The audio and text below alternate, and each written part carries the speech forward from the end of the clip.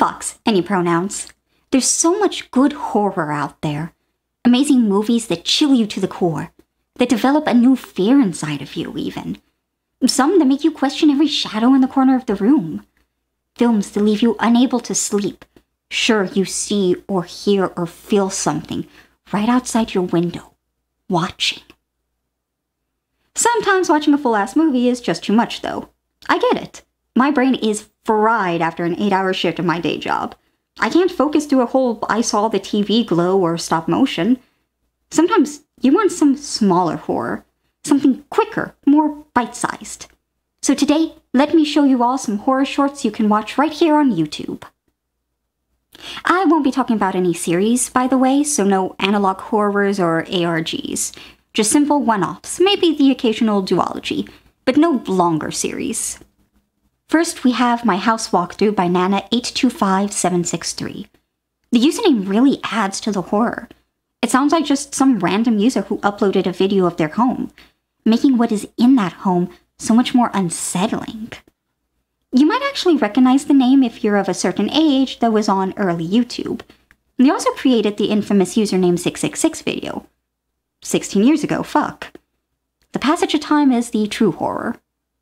But also, the video is unsettling as fuck. Nana walks us through their home while a typhoon is in Japan. We see their room. The tatami mats are terribly damaged. There's a hallway, a Hina doll room, grandfather's room, grandmother's room, the altar, a hallway. The tatami mats are terribly damaged. The roof leaks. There is another hallway. The tatami mats are terribly damaged. Throughout, there's always this impending sense of despair, of something awful just around each corner. It is sad, it is unsettling. It makes you feel pity and disgust. You cannot look away from the chore. Next, we have Ignore It by Grimoire Horror. It's co-written by Jeff Spezialy, based off his r/no sleep short story. You're going to notice a woman in your home. You must ignore her. Here, we see a family sitting down for dinner. Things are tense, though the father tries to act normal and encourages his family to do the same. She is back. They cannot look at the woman. Even when you catch a glimpse of her in your spoon, even when she reaches out and touches your shoulder, you must not look at her. The runtime is a little over 6 minutes, and it uses the time well, developing an uncomfortable suspense. Another that uses its very short runtime well is Dead Horse by Rot Sock. Coming in just a bit under 4 minutes, it was a graduation film for the University of the Creative Arts. It's a beautiful, simple art style that does so well in creating a specific, chilling atmosphere. Also, oh boy, is there some disturbing imagery. Be careful if you're sensitive to animal harm. Speaking of animals, remember how Steamboat really entered the public domain? We have a short that takes advantage of that in such a clever and enticing way, with The Vanishing of S.S. Willie by Night Signal Entertainment. It's about a lost 1928 documentary on the disappearance of a steamship that was previously thought to be lost forever. This is honestly a very clever use of the source material, playing off the actual silliness that happened in the original shorts to make it gruesome, and doing so in a way that doesn't make the horror goofy or like a low-grade creepypasta. A lot of effort was poured into this. It's definitely clouded in unease. Another that I believe is based off another tale is Dark, Dark, Dark by Lopside Animation. The inspiration seems to be a Dark, Dark Tale by Ruth Brown. The short is beautifully animated, with a narrator who chills and enthralls.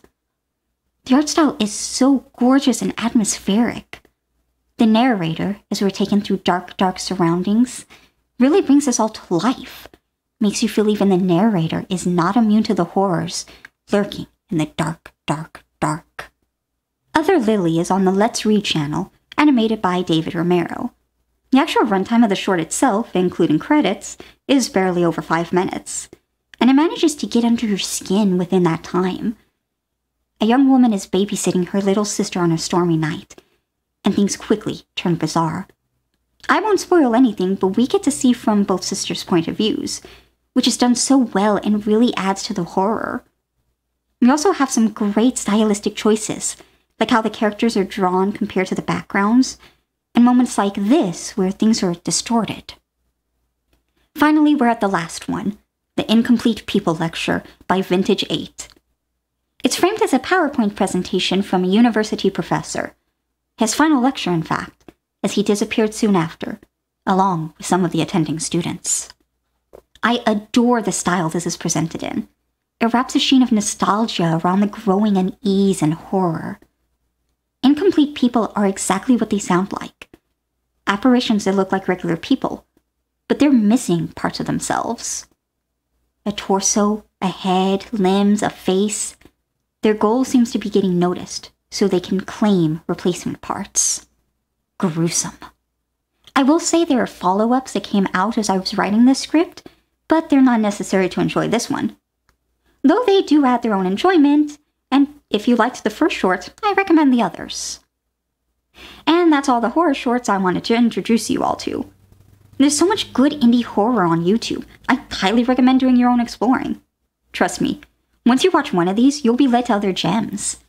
If you find a really good one, or hell, if you've made a really good one, let me know. People are doing so much good independent short-form horror, playing with tropes, expanding the genre. It's great to see. Inspiring, even. Maybe this will even get some of you to start creating your own. I'd love to see them. Thanks for joining my lucid screaming.